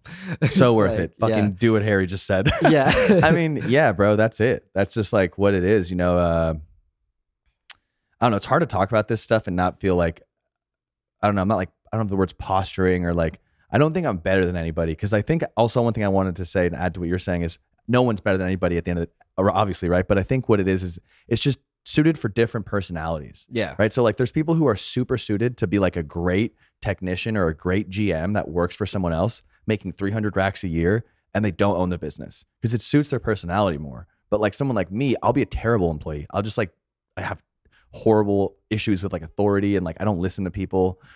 That's not true, but you know what I'm saying, right? Like, you know who I am. Yeah. I wouldn't make a very good employee, you know, but it's not to say that you can't be an employee and make hella money and just like have a great life, you know? And so I think if people are suited for those types of things, they like risk to a certain extent. It's like, cool, dude, throw yourself in the fire, like you're saying, and just like, because I either got clients and made it happen or I went home to Phoenix. And so like, again, I don't want to feel like anyone thinks I'm saying like, oh, you need to do that to do this or whatever. But it's like, that's for sure a way to really test yourself, you know, and like see what's good. Well, that's it, where it's just like the same way. And it's like, I don't think it comes off at all like I'm better than you at all, where it's just like, it's almost like showing people that like, if you want this life, you have to be willing to do things like that and take those risks and put these things on yourself, where it's just like, give yourself that pressure, because if you never do that, you're going to stay complacent. You're going to kick your feet up. You're going to get comfortable. Some people like that shit, and that's cool. And by all means, and they end up becoming, you know, the GM making 300K. That's totally fine with that. And that's like each their own. Everyone 100%. has their own story. Everyone has their own desires and passions, whatever. And like we were saying earlier, some people would like to just settle down with a 60K job and just like work an easy job to like make just enough money to stay alive and then be cool. Like, then that's totally fine. But it's just like, but in the same way that like that person can't say like, I'm better than you for like having a job while you're out here struggling to like make it, you know what I'm saying? Like they can't say they're better than you because you're out here trying to make it, you know what I'm saying? Because they could almost in the same way have that like ego of like, dude, I have a fucking full-time job, 60K, and I own a house. What are you doing? Yeah. You know what I'm saying? Where it's just like, fuck those people, by the way. But it's just like, we're not talking shit on those people at all. So like, they shouldn't be talking shit on people trying to live their dreams, because like, it's super easy for someone that's like in a comfy, cozy job to like hate on people trying to make things of themselves. Well, I think what's happened is that like, entrepreneurship has become like glorified, and it's like for some reason, like if you aren't working for yourself, you're working for someone else's dreams. It's like, shut up, dude. Like fucking shut up, bro. Whatever, dude. Yeah. You know, it's like being an entrepreneur kind of sucks, dude. Yeah. It's not all that fucking cool, but lot. It definitely suits me as a person. And again, I love it, but it's not like, oh yeah, I own a business and it's just like, life is great. And also having a job it's just like, dude, it all is hard as fuck. But for some reason, entrepreneurship has become this thing that's like this whatever. And then it's become like, oh, either you're doing it or you're not. It's like, whatever, bro. You're just doing. You're just doing whatever feels right for you. And I think at the end of the day, what feels like shit is when you're doing some shit and you know deep in your heart you should be doing something else. Yeah. That's what it comes down to. You know, I think like realistically, just no one likes that feeling, whether it's like a relationship or it's a job or it's just like a show, whatever. You're like, I don't really want to be doing this. And we all have that feeling of intuition deep down where it's like, you just know. You can't lie to yourself. For sure. And it's almost like your future outlook. That's like kind of what you got to think about. Like when you're in a mundane job that you hate, it's like, do I see myself here 5 years from now? Right. If the answer is no, find a way out. Right. And it's just like, if the answer is yes, then stay. Yeah. And it's just like same thing with like your own solopreneur life. Like if you're grinding and it's just like you're enjoying the process, can you see yourself here 5 years from now? If the answer is yes, keep going. Right. If the answer is no, settle and get a job. Yeah. It's like, it's as easy as that. And it's just like, that's a way to like test yourself, because you have to be honest with yourself. Yeah. And it's like, you're the only the only person that can make the decision for yourself is like, do I want to go this way or do I want to go that way? Mm-hmm.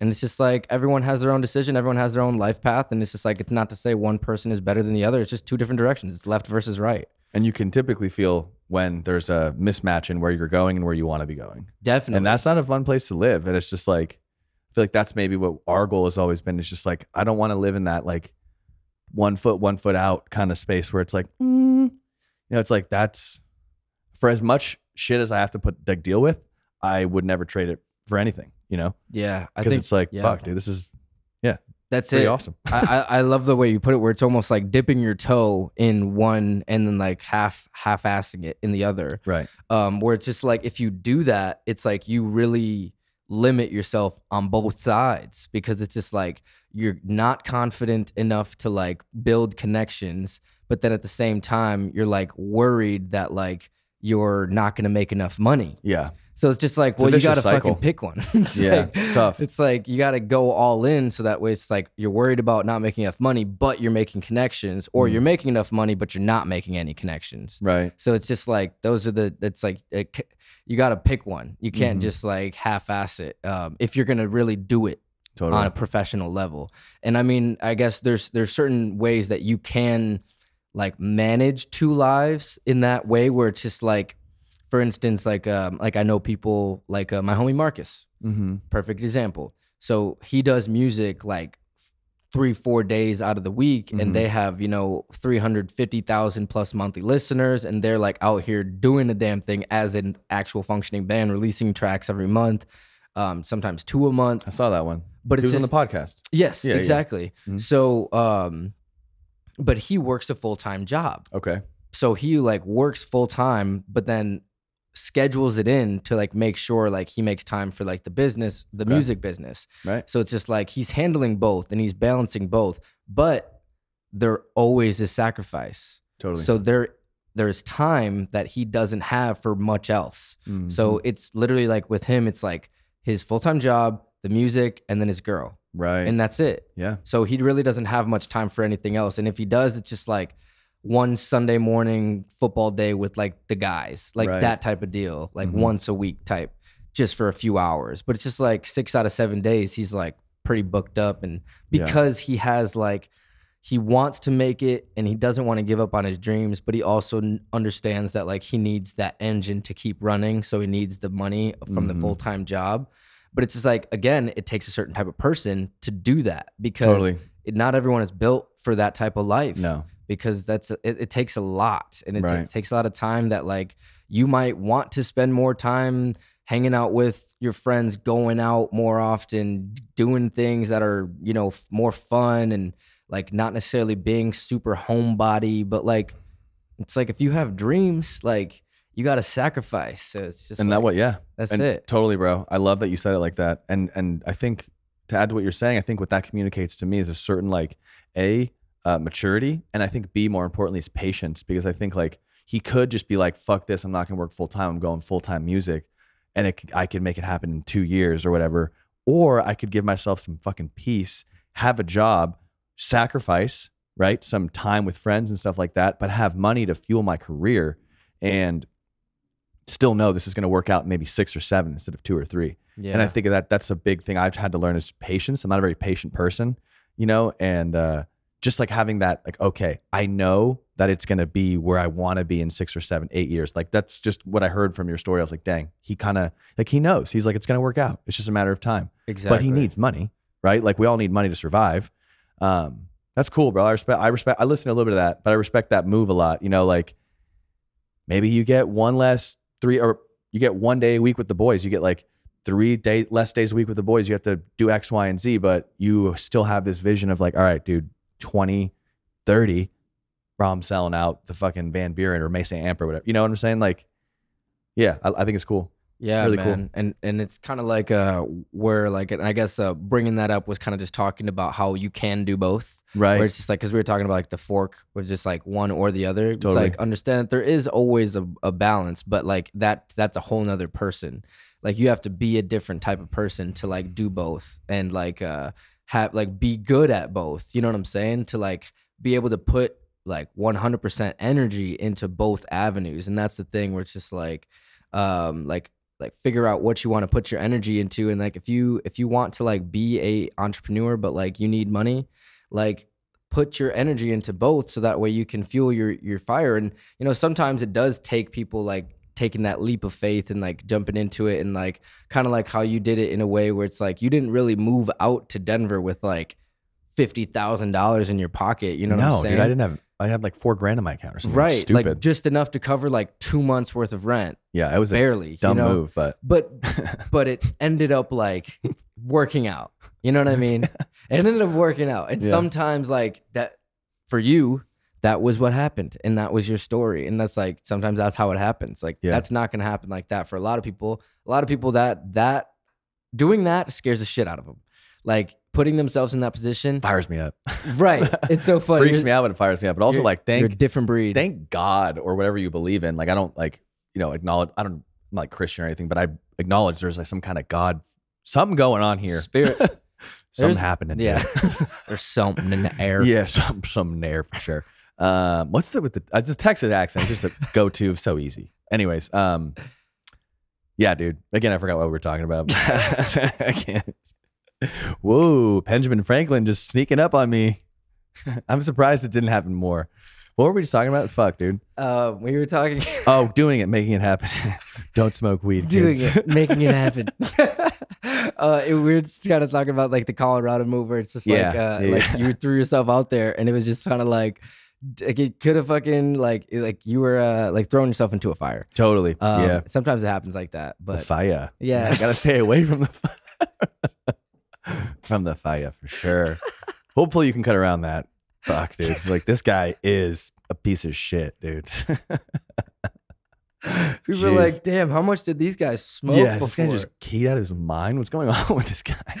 Oh my God. No, you know, sometimes it happens. I just start like try and pay attention to what we're talking about, and I just try and like not think about what I'm going to say next. Yeah, you know, and totally. then I just forget. I'm like, oh man, I'm so deep in this listening. I forgot. I forgot what I was listening to. Go, damn. Fucking side effects of weed.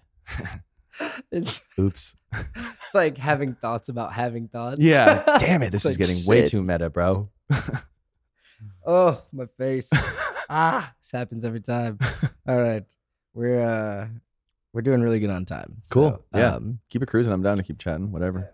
So we talked about how like you went out to Colorado without any clients, and you didn't necessarily have like any like group of friends. Like you had a couple people that you knew out there. Thankfully, yeah. That was able to kind of be like a little bit of like a friend group in a way. But reason why I bring it up is because I want to talk about now that you own your own company, Stay Bien Films, and you run that as like a multiple person operation. Yeah.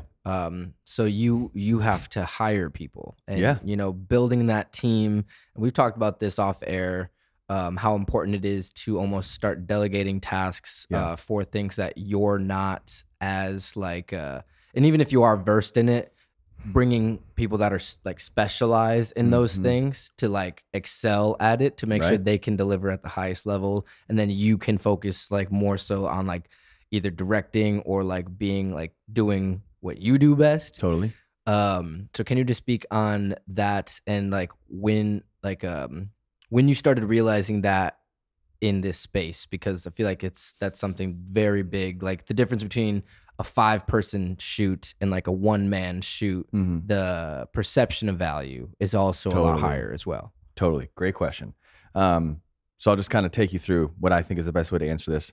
I think the basis of all this is budgets and money. So initially, kind of how you get started in this space is you are what's called a 1-man band, right? So literally you show up with the lights, with the camera, with the audio, and you just do everything. And you get paid anywhere from $300 to $1,000, $300 to $1,000, maybe a little more, depending on what kind of clients you're working with.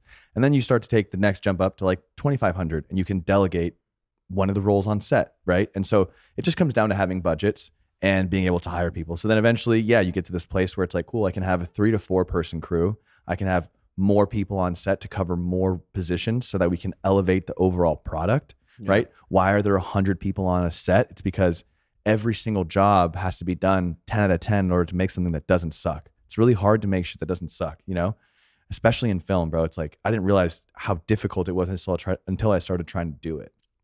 So yeah, man, I mean, now like I work really closely with this gentleman, Mitch, my homie Mitch, this gentleman, Mitch, This gentleman. I went to Haiti with Mitch actually. So about 6 years ago, I did a documentary in Haiti and I was the DP. Mitch was the sound guy and he was one of the guys I knew going out there. And so we've started working together super closely and he helps me with a lot of that kind of like back end stuff. It's just like delegating certain tasks.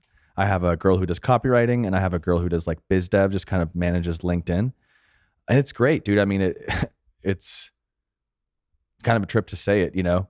But like, it's cool. I got people that I'm paying and I'm helping them. You know, it's cool to be able to provide for people to do what they want to. And it's the only way to be able to do shit and just grow, right? Like you only have so much bandwidth that you can do as a human being. Yeah. And so having a team of people enables you to do more, you know? For sure. And it allows you to scale the business. Yeah. And that's essential to scaling a business is delegation of tasks. Right. And it's just like, you never see a company that is one person that is making millions of dollars. It's impossible, bro. It's actually impossible. Well, I was literally thinking about it last night too, man, because I'm in this position where, you know, just trying to figure out like, all right, bringing in people officially partnered in the business, like where can I go? How high can I go? And who do I need to go there? And we only have so much bandwidth and energy as human beings. Like I thought when I was younger, I could do everything, have these endless to-do lists and just be on all the time, but it's just not the reality, dude. Like we have limited energy and resources. And so like you're saying, enabling people and empowering people to help you allows you to go further, you know? And like maybe by myself in this business, if I had like a team of contractors, I could get to like anywhere from 300 to 500K a month or a year in revenue. A month would be crazy. Holy shit. But yeah. And that's if I don't want to pay the price of making more money. I paid a gentleman for some consulting. This guy was a gentleman. He's an older dude who's sold his business, you know, gentleman. And yeah, bro, this dude's an absolute gangster. Like built a really successful media company, had a really successful exit. And one thing he told me that stuck with me was really interesting. He was like, do you think the guy that's making 20 million a year isn't paying the price, so to speak, in some capacity for making that amount of money, whether it's time, relationships, like you just don't make that kind of money, right? And so he was like, you can kind of ruin your own life if you're not really clear on what you want and how you want to get there. Yeah. And that kind of just put things into perspective for me as well. And like, okay, you know, I don't want 100 employees. You know, I want to have a team of people that is small and that I trust and that I can empower and we can all make fucking great money. But I don't want to like just think about work either. I like just hanging out and hiking and snowboarding and fishing and doing all this stuff, you know? So yeah, that's kind of just a roundabout answer. Yeah, I mean, well, it's just like the importance of like having that team, and it's like what you're talking about at the end there is almost like the team that you want to have around you, and like you kind of defining what that looks like for you. Totally. Where it's just like you don't want to have 100 employees and have, you know, like at least right now that it's not where you want or you see yourself going at all. And it's just like being able to manage a team where like you guys can hang out and kind of be friends at the same time. Yeah. And like it's also people that you enjoy working with. Totally. Like that's how you build a team, and that's how you build like that synergy like among team members, where it's just like working together for the same goal, 100%, but like all playing your part type of deal. And I like that you brought up like the like a movie set, because like when you look at the credits, hundreds of names, dude, it's insane. And it's just like people that are on this side, you know, like the consumers of the content, they don't understand how much really goes into it on like a feature film oh my God. Level. Yeah. But even on like a just regular, like a shoot that involves like multicam, lighting, audio, talent, like multi-day shoots, like these productions require a team of people. Totally. And it's just like they all are there for a reason, like you said, where like they're all there to perform their task, to make it the best 10 out of 10 product that it could be, which is kind of like I said, kind of like working towards the same goal of having the best possible video outcome that you can. 100%. But it's like, so it's like anybody, and I think that goes without saying, for any creative industry. Like I think there's some obviously exceptions where like you're the only one doing the work, so therefore like there's hard to like build a team. Like for instance, like a graphic designer, right? Like you can have apprentices and like bring people on, but like they're never gonna be like you, right? Whereas like in like a video, you can be well versed in the lighting, the audio, the video, the directing, the whole everything, but then like you're best at like directing, so you're gonna take the director's chair. And it's like, even though you can do everything, and it's kind of like I relate that to like music directly, where it's just like the recording artist that also produces himself, that also records himself, that also mixes and masters, and totally that when these artists end up becoming big artists, the first thing they do is get people on their team. And it's like the first thing they do is get other producers in the room. The first thing they do is get like PR and advertising management and stuff like that, where it's like people that are helping the machine of the artist. So it's almost like thinking about it like that, where it's just like Post Malone, yeah, he started writing his own songs with a guitar, and like, yeah, he was like maybe producing his own stuff just because he could, and like using his homies, just like all self-produced stuff. But as soon as he got signed, they were like, they had producers in his head. They had like, there was like all these people that they built the team around him to make it into the machine of Post Malone that he is today.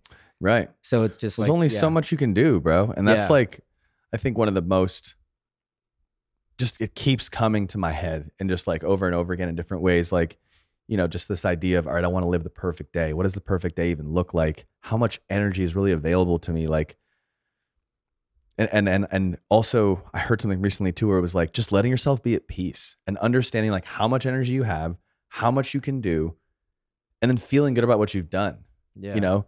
And at the end of the day, it's like, bro, you can only get this much done. But if you have 5 people working with you, then you can 5x what you're doing, you know?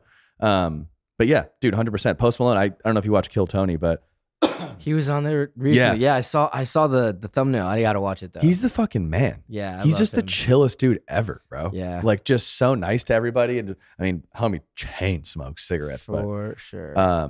Just the nicest dude. You can tell he's just like a total chill guy to hang out with. And I was like, really, I don't know. I like that episode a lot. For sure, dude. Really I love Post Malone. I watched his a little bit of his Joe Rogan interview. It was like 3 hours long. I didn't watch all of it. The one he just did. The one that he just did recently. Okay. Yeah, because they after the together album. they went to Kill Tony. Right after. Yeah. And then that episode dropped like 2 weeks after. I gotta watch the Joe Rogan. Was it good with him? It was great. Yeah, it was really, really good. Yeah, I mean, Post Malone is just like a genuine dude, like you're saying. Totally. Like you could just tell, like he would be a homie, dude. Just like super just fun so to hang out with, have a beer with. Yeah, definitely. I watched him on Steve-O's Wild Ride. Okay. I love that podcast. Oh, I didn't know that. Yeah. Okay. So Steve-O has a podcast called Wild Ride, where he basically has like a tour bus, and he tricked it out to like be like a podcast studio. That's cool. So it's like a mobile podcast studio that he just like pulls up to places and stuff, and people pull up to him and stuff. But anyways, he had Post Malone on, and so that was pretty cool. Nice, dude. That he was able to like, and they like went into the house and like hung out after and shit. Nice. It's like, man, that's so cool. They like shot beer cans and whatever. I love it. Yeah, dude. It's like, man. But yeah, it's like stories like that. But like, it's inspiring to see, but it's also like back to that, like the team building thing, where it's just like, you need the team. Like you need the team if you want the machine. Like, yeah. That's it. That's a great point. It's like, I like that. Yeah, because you only have so much you could do by yourself. But straight up. Yeah, dude. I mean, you've taken it so far. Like you took it as far as you could go by yourself, and now you've taken it even farther with the addition of these select few people that you now work with on multiple things. And it's like you're not just hiring them for like a one-off type deal. You know, it's like that's when you really start building like the community within the company, I guess. Totally. Where it's just like you really start to like build together. Like you can see their progression within the company as well as like the company as a whole. Totally, man. But yeah, it's a real blessing to just be able to have people that are down to help, and I don't know, just keep learning, bro. There's so much to learn. Jesus Christ. Yeah, man. But it's like, I mean, I've talked about this with a couple people where it's like the best creators and the top people of the world like never stop learning. 100%. And they'll always try to seek new ways to innovate, and they'll always try to like learn from people that are doing it better than them. Yep. Because there's always someone doing it better than you. I feel like there's like always, like in any space, there's always someone to draw inspiration from. Yep. I mean, unless you are Joe Rogan running a podcast, it's just like you are the podcast guy. Right. So it's just like yeah, just kind of related to like even starting this, you know, it's like being able to like see other people and like take inspiration from them. And straight up. Yeah. Dude. So a lot of the work that you do with Stay Bien is like corporate type of work and like marketing material for like social media and like direct digital marketing like that. Do you though see yourself transitioning into somewhat of a short film or feature film type of world? Yeah, man, 100%. I'm in that space because you have to make a living, right? Like I'd love to be getting paid to make shorts and more like narrative branded stuff, but there's not a bunch of money that's just available doing that stuff. So 100%, I'd say like, 10, 15-year goal would be to have like a really successful production company that's kind of just cash flowing and running, and I can direct the spots and the things I want to direct, and then use some of that money to fund shorts and to fund other things. And then also just have more time to go after projects that I want to go after, because ultimately things just take time, and like if you want to connect with the marketing manager of some successful company, like it doesn't happen overnight or off an email. It's like lunches and phone calls and things that take time. And so 100%, to answer your question, I'd love to have eventually, write some shorts, produce some short films, eventually get into producing a feature, but all in due time, like that's just something that like I know I'll get to eventually. And I'm going to start with the short this fall for sure. Nice. But it's also like, kind of sometimes it can become the shiny object where it's like you think you're being productive and you're working on this thing. Like, oh, I'm making this feature, but it's like, are you making any money, dude? Are you like surviving, or are you just distracting yourself from doing the things you should be doing? You know? Which I'm guilty of sometimes. And yeah, to answer your question, 100%. Can't wait to get into that eventually. So you said you're getting into one in the fall, so you already kind of have the idea. You already like wrote. Did you write it? Yeah, so I had a script I wrote. I think I sent it to Friend Zone a while ago. Yeah, that was like years ago. Yeah, now. Like 3 years ago. I had this like kind of random, I don't know if it was like an open relationship, just like I got friend zoned hard. Yeah. By this girl. Wrote the script and R.I.P. Yeah. She's alive. Relationship is dead. Here lies Esteban Obregon. No, I mean it's a funny ass script, about getting friend zoned, and I wrote it in Phoenix. I wrote it at the island. That's kind of where the context, or I guess where it took place, like in time and space. So I kind of want to rewrite that and to have it take place in Denver, so it just makes sense and I can film it there. Denver, dude, is like the most aesthetic fucking city to film in. Oh my god. Beautiful. I sent it to one of my friends that I met recently, Jill. Shout out Jill, 140 Films. And dude, she gave me the nicest compliment of all time, bro. She was like, "This is kind of like Dave." Oh hell yeah! And I was like, passed out. I love that show. I mean, I think that show is like the pinnacle in terms of writing, the way it's shot. Hiro Murai is the guy who did Atlanta. He's one of the EPs, executive producers on there. Oh, wrong. Bro, it's like it's shot really well in terms of just the contrast. Typically, you don't see comedies shot in that way. Yeah. But when I heard that, I was like, okay. Because you just don't know if the shit you're making like sucks sometimes. You're like, is this just absolute garbage? Like most people won't tell you like, that's not good, bud. Like get back to they'll be like, yeah, dude, fucking just gas you up. Yeah. So it was nice to get a little bit of validation and just be like, oh, okay, just, doesn't really suck. She didn't mention anything about the other script I sent her, so I figure that that's her way of saying, get back to the drawing board on that one. Yeah, on that one. Yeah. No comment. Yeah. Yeah. That's sweet though, man. You're getting already like your feet wet in that space. Trying to. I feel like that's like, because I could definitely see you in that world. Like once the money is right, obviously, like, because I mean that makes sense, doing corporate gigs because that's what's paying the bills. And it's cool, man. It's a cool opportunity to take something that's like more mundane, like oral surgery, dentistry, things that are like on the surface aren't as appealing, and like make them look cool and Yeah. extract these great Tell the stories out of them. yeah, and just yeah. like give it a new spin so it's not just so generic and tacky. You know, it's Yeah. like cool. Let's make this stuff look badass. You know? Yeah, it's like although you have to do it to like pay the bills, like do it like with the same passion that Yeah. you would if you were doing like a passion project in a way. 100%. I think that's a good way to put it. And Totally. yeah, I think that's like still there's so many ways you can tell those stories in like engaging ways, like that one Elevate Dental commercial that you did. That was one where I felt like when I saw that, like I remember like when you sent that to me as like a, hey, like just made this, like check this out, let me know what you think.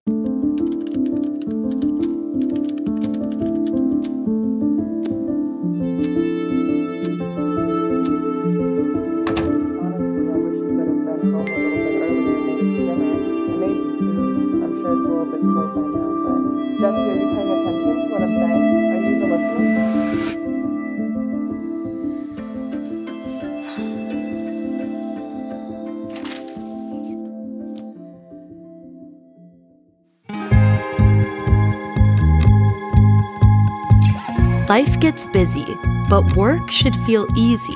That's why Elevate Dental is focused on giving your practice the support and autonomy you deserve. Our customized approach allows you to get back to doing what you love, and above all, find balance again. Like I remember watching, I was like, dude, what? Like I remember thinking like, this is like a turned corner right here, dude. Hell yeah. Thank you, man. Of course, like when I saw that, I was like, okay, this is like the direction for like corporate marketing. Like if you're gonna do it like that. Where it almost like there was even like the transition in like the music and like the energy shift, where it almost felt like a 2.5 minute fucking mini short. Right. Where it's like you almost like got attached to like the protagonist, the guy, you know, like you felt for him, you know what I mean? And that was like funny, such a weird, like, such a weird thing to like take away from such a short clip, but like that's like the power of story. Yeah, it's just in film. advertising, bro. Yeah, you gotta feel it. Yeah, you know, you show them, you don't tell them. Yeah, and exactly, and I think it's like it's not only in advertising but in filmmaking. Oh, totally. And it's just 100%. like I'm just like capitalism. Yeah, advertising. But it's like in filmmaking, like the art behind the work, like totally. that's what like draws me in. You know what I'm saying? Because like I'm not necessarily like gonna buy their services off of it, but I was moved by the story. You know what I mean? Just 100%. by seeing it. So it's just like that's awesome, dude. Absolutely, bro. So it's like it's cool like to be able to like infuse like that talent of yours, like to be able to write story and like create that visual like I guess like emotion in a way. But like you said, to kind of like attach it to like a mundane thing that like dentistry, you know, like you wouldn't think like a dentist office would have like a commercial that would like pull at your heartstrings. We're trying, dude. Like bro, funny enough about that commercial, actually, great learning experience, you know, just like awesome. I'm glad you liked it. You know, I feel like now looking back, there's a number of things I would have done differently. Obviously you know, you make it, whatever. But bro, I wrote that commercial and literally probably wrote a 3-minute commercial and it was supposed to be like 45 seconds. Yeah. So I get into the cutting room and I'm like, wow, we fucked up.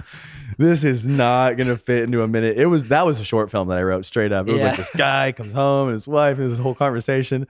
And I get into the edit room. I'm like, what was I thinking, bro? So you had to scale it back quite a bit. Well, then. dude, 60 seconds, bro, is not like realistically. I mean, you're talking about if you have 2-second cuts, I mean, that's 30 clips. That's 2-second cuts. It's a lot of clips, but you really, every single clip has to like add to the story. It's like got to be super intentional. It's like, you know, there's even with a feature, every word counts, right? But more so obviously in a 30 or a 60-second spot. Yeah. So it was just a great lesson in like writing things like that. And yeah, you're just like, dang, actually it has to be like punching quick and just like there's not room for the meat of it, so to speak. Yeah. It's just like you said, it's what's the feeling, you know, like you got to convey that with as little amount of shit as possible, you know? It's so cool how like sometimes in like creative stuff, like when you're given restrictions, your creativity opens up new doors. Right. Versus if you were given like unlimited time. Right. You write a 3-minute short, but then like when you're given like, oh, it has to be 60 seconds. Right. You're like, oh shit. Well, then now I gotta like trim the fat, and then Right. then it like forces you to become more creative. Right. And like, well, I thought it was going to be 60. I wrote it thinking it was going to be 60, but I was like, okay. oh, so okay, so well, I you just had this whole idea. yeah, I so thought I there's could just pull too it much off. story going Yeah, on. Okay, got too carried away. But you still like, it's cool like how like after the fact, like you were like forced to like by the restrictions of the time Yes, to totally. like figure out like how you could still convey the story Yeah, in that time totally. frame. 100%. So it's cool how like sometimes like restrictions are a good thing in a way where it, like it, because had it been a 3-minute commercial and you would have like made it 3 minutes, it would not have been as engaging. Oh, no. I you would know? have turned it off. It wouldn't exactly. You would have turned it off 15 seconds in. Yeah. because The it hell is wouldn't this, have hit dude? fast enough. And Yeah. it's just like it's kind of like tailoring it to like make sense and Yeah. like fit like the I guess what you're trying to accomplish, like Totally. the end goal. But it's cool how like it almost takes like boxing yourself in to like come up with the best thing. Yeah, man. I love that. I think that's a really cool point. I feel like that's like creative wisdom, creative maturity, you know, and I feel like that's what pre-production is, right? It's like you have this roadmap that you think is going to be best, but like you're saying, once you have like kind of this restriction or this box you've kind of created, then it frees your mind to be like, okay, I can think about all these other things, right? Or I can, because I know this is what it's funny how that works, but I love that like perspective you shared. It's cool. Yeah, man. And yeah, it's like with anything, it's like even back in the day, like to kind of relate it back to music again, like back in the day when they were when they were recording in analog studios, they only had 8, 16, 32 track channels. So you can only use 8, 16, 32 different instruments, including vocals. Mm-hmm. So it's just like when you have that limit, right. like Yeah. the mixes end up being better because there's less going on. So you can separate things more. You can you can fine tune things a little bit more, be a little bit more intentional with EQ and stuff like that. And that's why like some of the best records of all time were made on analog systems because they were given restrictions and Totally. they had to make sure the story and the songwriting was on point because they couldn't fluff it up with 32 tracks of synthesizers. Totally. Everything had a place. Everything was intentional. Everything, if it didn't add to it, then why is it here? Yeah, it wasn't You in know? it because it was just taking up space on the mixer. That's cool. That's a really cool perspective. Yeah, it's crazy when you think about that because sometimes you do want that like limitless, just I don't want creative bounds, but like kind of need somewhere to think inside of, you know? Yeah, I think that's it. You know, you want to be ethereal and be able to pull from whatever, but 100%. I like that. It's cool. Yeah, it's kind of like giving yourself the restriction will allow you to like force yourself to like think of things in new ways that like if you would have not had that restriction, then you might have gone in like the wrong direction completely versus like Totally. yeah, it kind of just sends you in the right direction, like sets up guidelines, I guess, in a way. But I love that. yeah, man. So I guess to wrap up here, bro, like what's next for Stay Bien? Do you have any exciting projects coming out soon that you're working on now, or like I know you're editing all the time. I mean, Yeah. what you got going on, or what can we bring attention to? Dude, I mean, what's next for us? I think it's just keeping doing what we're doing and just trying to get like actual systems going, bro. I think I'm definitely I actually not hired, but I have 2 editors that I interviewed recently, and that's going to be great. It's going to help us get to that next kind of scaling point, so to speak. But bro, it's just like keeping it going, just staying the course. I think like it's hard to say, just like I'm just going to keep doing the same thing, but that's just what I'm going to keep doing. You know, I think like I'm going to keep getting better as a person and learning more. But for Stay Bien, it's like, dude, there's a fit in the market for the product. People are buying it, and things are going well. So it's just like, dude, just keep doing this. Yeah. But man, appreciate you having me on, bro. This was epic. Absolutely, Super no, epic, for dude. sure, man. And it's like to touch on that, it's like you're doing things in the same way, but it's not like you're doing this. You're doing this, Right. So it's just like a roller coaster. You know Just what I the mean? boring work, bro. That's what it gets it. I mean, not boring, but you show up every day for 10 years. Yeah, dude. Bro, you got a fucking skyscraper. You're grinding. You're grinding right now, bro. And I feel like next year, because of the energy and effort that you're putting in right now, the systems that you're putting in place, you're gonna be in a completely different place. Totally. And it's just like you might like feel like oh man, like these are the big projects like we're doing now because of like because right now we're kind of still like in the trying to just make things happen. We're just gonna keep going. We're gonna keep on this way that we're going. Like, you know what I'm saying? That's kind of where your energy's at. Just like, oh, we're just gonna keep it going. You know what I mean? Where we're at right now is cool. We just keep going, keep building.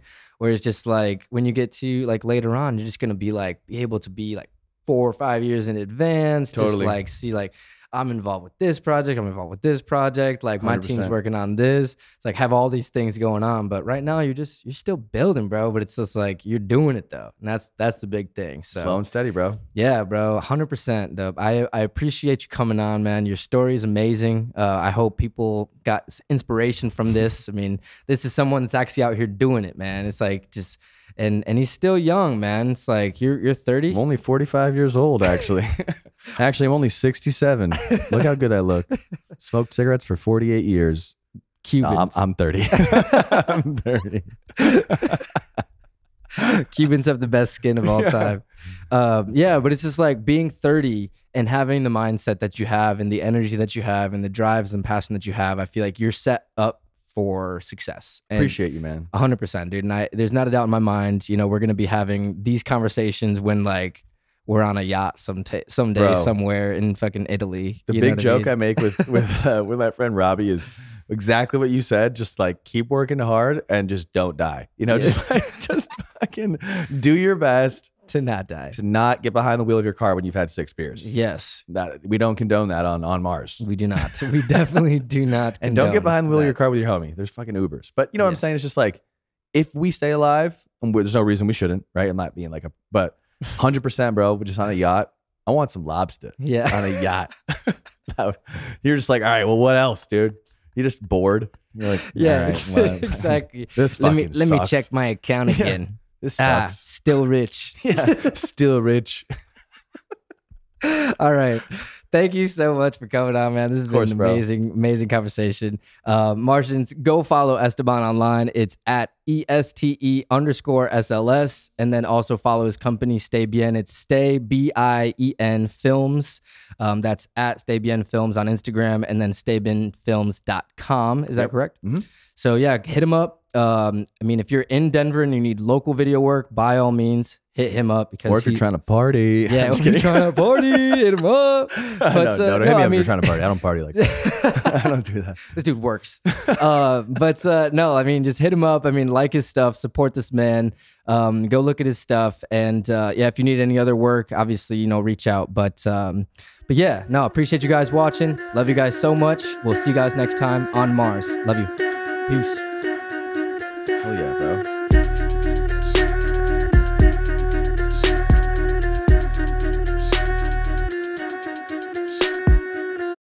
Hey guys, thank you so much for tuning in and watching this episode of the On Mars Pod, and for sticking around to the end, man. I really appreciate you guys. You are the real Martians. Like this video, comment below what your favorite part was, what was most inspiring to you. Subscribe to the channel, hit that bell for notifications here on future interviews coming out soon, and also follow us on Instagram at On Mars Pod. Love you guys so much. We will see you next time on Mars.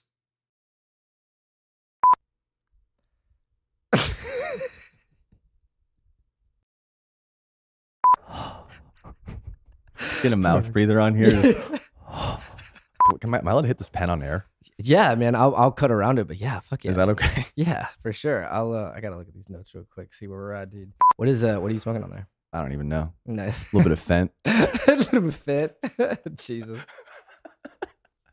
A little bit of PCP. All right. Sorry, I just had to get a little lubed up. Good stuff, dude. Hell yeah, man. That was epic, dude. Let's go. How long did we do it for?